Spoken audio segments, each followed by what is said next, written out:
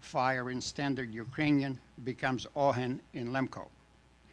In fact, the very name of the people appears to be tied to the dialect. Lemkos use the word lem, meaning only, in place of tilki or lish in standard Ukrainian. The theory goes that north of Carpathians, Ukrainians to the east would have been aware of the difference and began calling people Lemkos. The word lem in much of eastern Lemkian region was replaced by the word tilko, regional variation of tilke, in modern times, and underscores regional differences within the dialect. The dialect is further related, has further retained Old Slavic words no longer used in modern languages. The Kievan Chronicle, for example, refers to serfs as chelad. In the Lemkian dialect, it signifies members of a household. Not much is known about the early history of the region. It apparently was settled by white Croats, as was the rest of Galicia. In the south, Mongols burned a monastery housing all documents. Therefore, very little is known about the area. To the north, the area was part of the Galician Principality, and in the 13th century, Galician Volhynian Chronicle provides some information.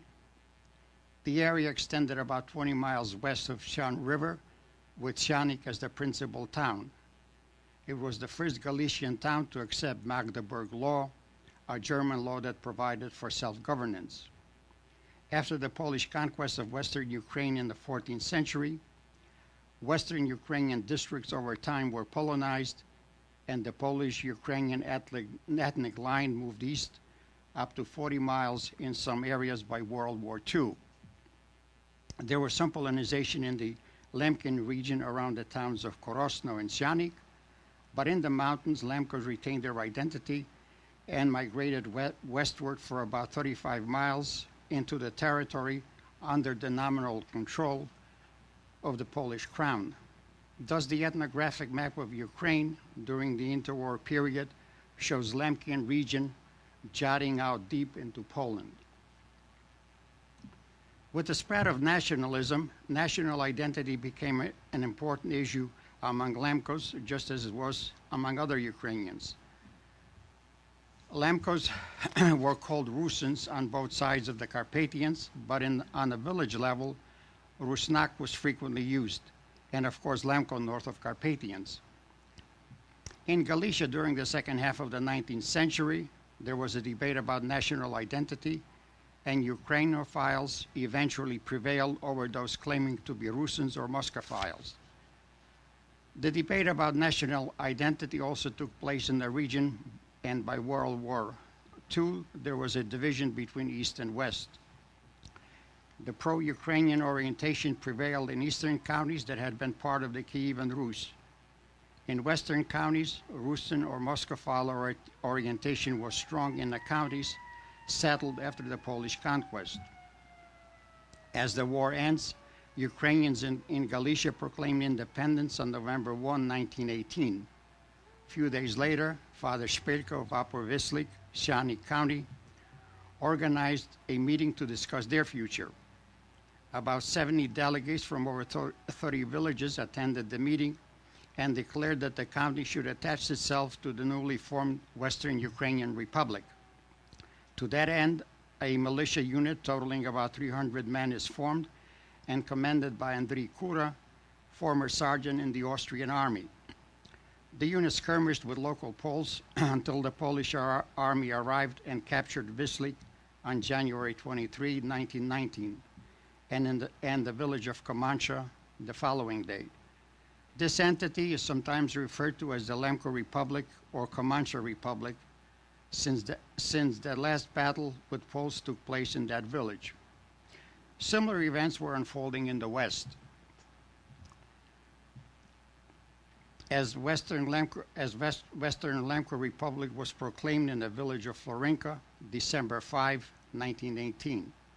Unlike Lemkos in the east who hoped to join the Ukrainian Republic, those in the west had to find a suitable partner.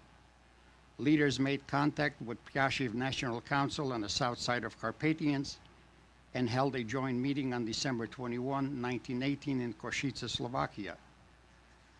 They decided to attach the Lemkin region on both sides of Carpathians to the Czechoslovak Republic. Czechs attached only the southern portion, and Poles occupied the north.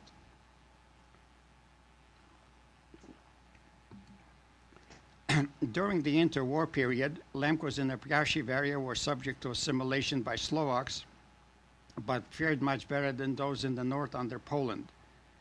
The Second Polish Republic promoted assimilationist policies against Ukrainians and other minorities and exploited differences among Lemkos.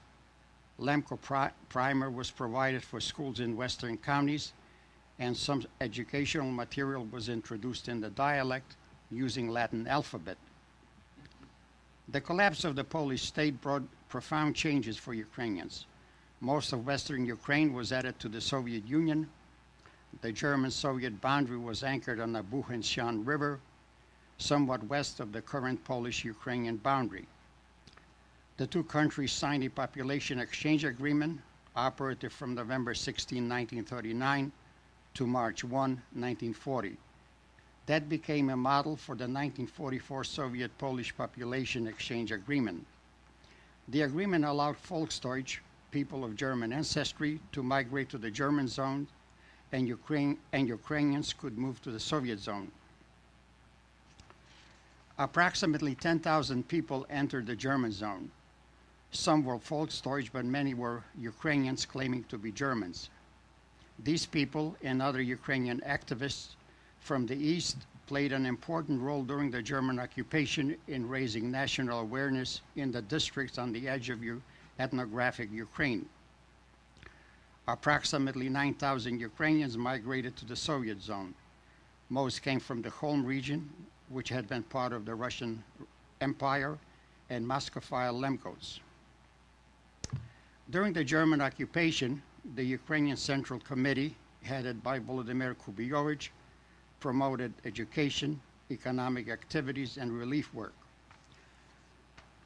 In respect to education, Ukrainian became the language of instruction, and the curriculum sought to inculcate patriotism among the young and launched a campaign against Muscophiles in the Lemkian region. By the end of the war, the area became much more nationalistic than it had been at the beginning. As the war was ending, Organization of Ukrainian Nationalists, OUN, and the Ukrainian Insurgent Army, UPA, began expanding in the area and became a major factor in retarding deportations for several years. The OUN organization in these districts were subordinated to the Lviv Territorial Executive, but the establishment of the new Polish border forced the leadership to establish Transkurzon country executive.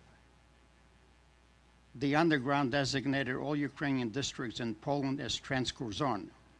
The new executive reported directly to the Supreme OUN executive in Ukraine and had the authority to receive instructions directly from the West, where OUN representatives were located and included much of the leadership. Located outside the Soviet Union, Transkurzon became an important link between Ukraine and the West. Contacts between Ukraine and the external units in Munich were maintained by couriers coming from Ukraine to Poland, and with the help of local organizations sent through Czechoslovakia to Germany. OUN in Transcarpathia was headed by Yaroslav Staruch and his deputy Vasil Halasa, and provided ideological guidance for the UPA and wide range of services. These included intelligence, supplies, medical services, and printed material for partisans and the civilian population. As the chart shows, the organization was divided into three main regions with numerous subordinate units. Region 1 comprised Peremyshel area and Gisko and Siani counties. Region 2 encompassed portion of Peremyshel County and Yaroslav and Hrubeshev County. Region 3 covered Holm area and the adjacent territory in the Lublin province. As with, as with the OON, partisan units in western districts were subordinated to the superior organizations in the east. After the establishment of a new border, Military District 6, Shan, was formed, commanded by Miroslav Oniszkiewicz, and divided into 3 tactical sectors, as indicated in the chart. Tactical Sector 26 was the largest, consisting of 2 battalions, commanded by Vasil Mizerny, Ren, former police lieutenant in Syanik. The battalion operated primarily in Lisko and Syanik counties. Peremysl battalion was commanded initially by Mikhailo Halo, Konig, officer of the Galician Division. After his death in 1946, the battalion was taken over by Petro Mikolenko, Baida, a former Red Army lieutenant from the Poltava region in eastern Ukraine. Tactical Sector 27 was commanded by Ivan Shpontak from Transcarpathia, who also served as a deputy commander of the district. He fought against the Hungarian conquest of Carpathian Ukraine. The battalion operated in Yaroslav and Hrubeshev counties.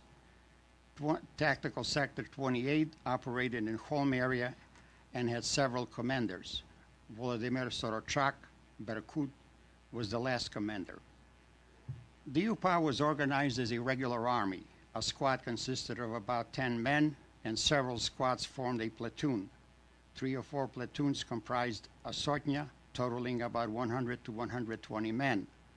Several sotnyas formed a battalion. Partisans were armed primarily with Soviet or German rifles, but many had automatic weapons, usually Soviet submachine guns, using pistol-sized ammunition. Sotnya typically had 10 to 15 machine guns, primarily light Soviet machine guns with a 50-round drum. UPA in Transcorzon, therefore, was a very well-armed organization.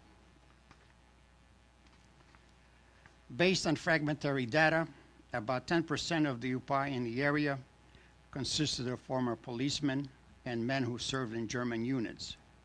These men comprised much of the UPA leadership.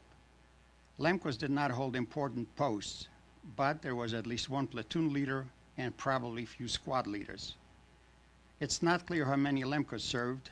200 to 300 is probably a fair estimate. Hrin Sotnya was occasionally called Lemkos Sotnya, where Lemkos comprised a large portion of the unit. In Western Lemkian counties, however, Mikhailo Fedak, Smirny, a Lemko formed a large OON unit and a network of village self-defense units.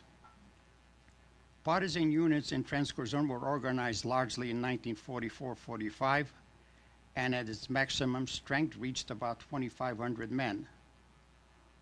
UPA's principal function was to prevent the deportation of Ukrainians.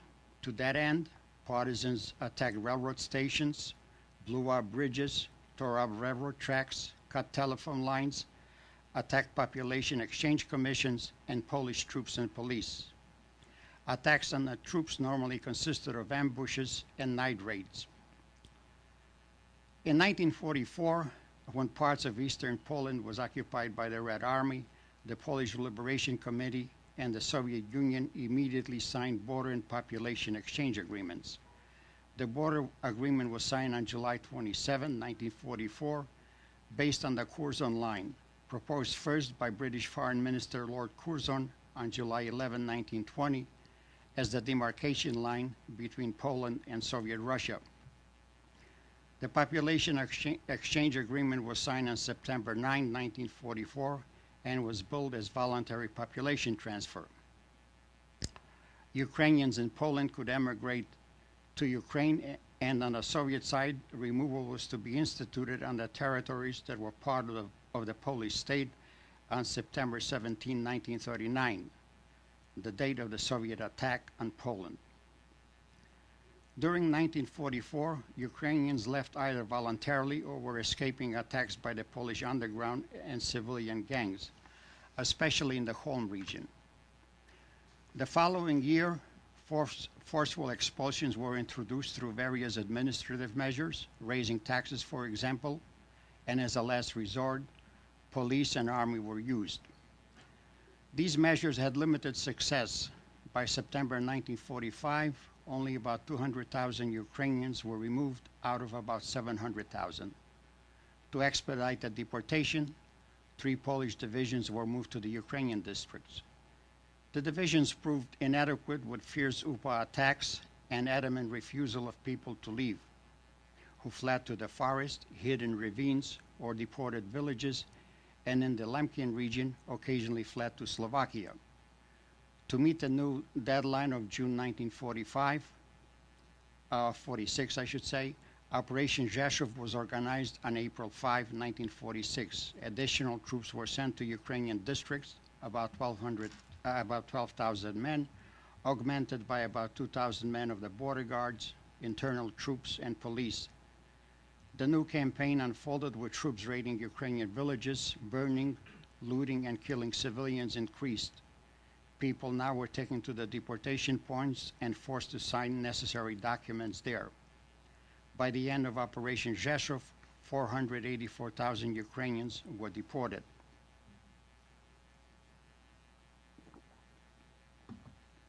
At the end of Operation Rzeszów, authorities concluded that most Ukrainians had been deported. Perhaps 14 to 20,000 still remain in Poland, while partisans were largely destroyed. A gross misreading of the situation. The army continued small operations against the underground that virtually ceased in the autumn, and the UPA, after heavy fighting during the first half of the year, curtailed offensive operations. Both Polish assumptions were incorrect.